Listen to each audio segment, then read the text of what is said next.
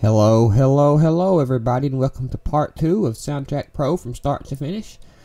Now this is the first time we've actually seen the Soundtrack Pro interface, and you're probably looking at mine going, holy cow, what is this? This doesn't look anything like the Soundtrack Pro I opened. And there's a reason for that. That's because this is my custom interface that I use when I'm not doing tutorials and whatnot. When I use tutorials, I use the standard layout so people won't get confused, because that's what everybody knows.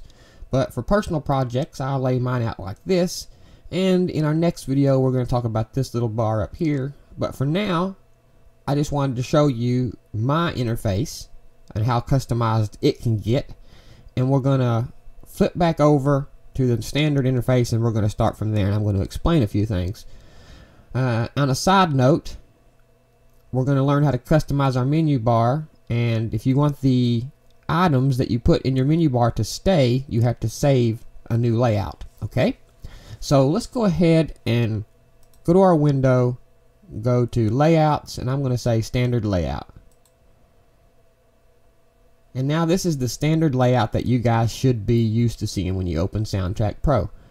You'll notice there's a couple other ones up there. These are the ones that I've made custom, and there's a separate mixer and video, and it pulls everything out separate. As you can see, there's a separate video and mixer panel. Okay, so let's go back to our standard layout and let's talk about a few things. The first thing I want you to notice are tabs. If you'll notice, there are tabs excuse me, there are tabs in every single project pane or video pane or pane that you really can look at inside the Soundtrack Pro interface. Over here there's tabs, down here there's search and favorites, the browser tab for going through your browsing your computer, your files over here, and we'll cover all these. You know, we have our effects and our tracks and all these tabs. Everywhere you look there's tabs. Well, these tabs are not stationary. You can put these tabs where you want, and that's the objective of this first little introductory video, is to let you know that you can organize these tabs how you see fit, not what the tabs are for. So if you notice, if I go up here and click on a tab and drag it, you can see that it comes loose, and I can put it wherever I want. If I hover it over top of another pane where its tabs are located, you can see it turns yellow, and that's indicating that the tab is going to be placed there. Okay, so if I go down here and place the tab, boom, there's my project tab. So I can take these tabs and lay them out however I see fit. You can adjust the order, like I say, what window they're in. So it's totally customizable about how you want these tabs. If you want all your tabs in one window, hey, that's your prerogative. If you like all your windows spread out with a separate tab to have its own individual window, that's not a problem either. That's completely up to you. Let's talk about keeping the interface you have set up. What if you've went around and you've separated these windows and you've set the tabs how you want them to stay and all that, and you want to keep this interface to use it again? Well, all you got to do is go up to your window tab, go to save layout, type in a name for it and say save, and now the next time you open up your layouts tab, it will be saved and the title of your layout will be right here, and that is how you save. If you don't save it, you'll lose all the organization that you put into moving your tabs around and separating your windows out and stuff like that. Okay, now if you can see up here, the menu bar is pretty sparse, but in my custom layout you'll notice I had several things across the top. Okay, well, you can do a few things to customize this top menu bar. One of them being, you can right click and say icon only, and this will give you just the icons, no text. Kind of cleans things up a little bit. Or you can say text only, which cleans things up even more. And if you're a professional Soundtrack Pro user, eventually you may not need those icons, so you can minimize your menu bar up here to have just the text. And then there's the icon and text, and this little button over here, this little peel, will totally close your menu bar altogether.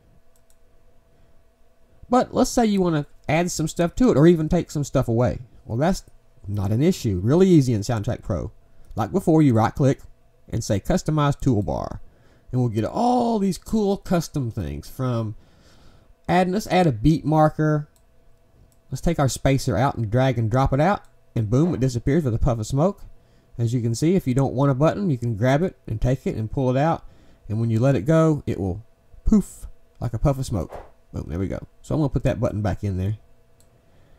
Actually, that's the layouts button, so I don't really need that. I can get that from the menu bar. I don't use it that much. Okay, so let's go ahead and say, let's add a beat marker in there, so we can add a beat marker. Let's add a time marker. Let's put our marker lines in there so we can see our marker lines. Crossfade, we might end up adding a lot of crossfades, or a fade in and a fade out. Adjust amplitude. You really don't need that up there, but some people might like it.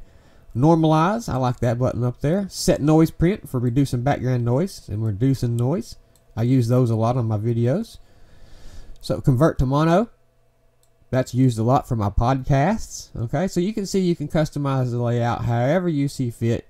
Here's a fit to window, which is a good little button to have. You hit it and it'll fit to your window. I'm going to keep it like that. I'm going to say done. Now remember, if I want these buttons to stay in this menu bar like this, I have to save it as a custom layout. Okay. Anything else real quickly? Yes, these are our little left, lower, and right panes. If you see, I can hit it and it'll get rid of our left pane. And get rid of our lower pane, our right pane, and we can have just our tracks if we want to, so we can clean it up that way. Turn our right pane back on. And in our next video, we're going to talk about this colorful little doodad up here. One more real quick tip before we go. If you're wondering, how did I get my colored tracks to be colored like that? And that's not an issue. That's really simple. All you have to do is right click, clip color, and you can set the clip to any color you see fit. Let's set it to pink. Yeah. So this was just a very, very, very fast introductory video of the interface to what you should expect. In our future videos, you may see one or two with my custom layout, but for the most part, I'm going to work with the standard layout so as not confuse you guys. You all are more than welcome to work with your own custom layout. Go around and explore. Make your layouts, make several different layouts. Put each tab in its own window. Put all the tabs in one window. Just experiment and save them. It's no big deal. You can save as many as you want. You can always go back to the standard layout no matter how you mess it up. It's not an issue. So this has been a video to get you familiar with customizing the menu bar, setting colors to your tracks, how you move around and organize tabs, and just the basic overview of the thing you look at when you first fire up Final Cut Pro, when you first fire up Soundtrack Pro. Got Final Cut on the brain, I guess.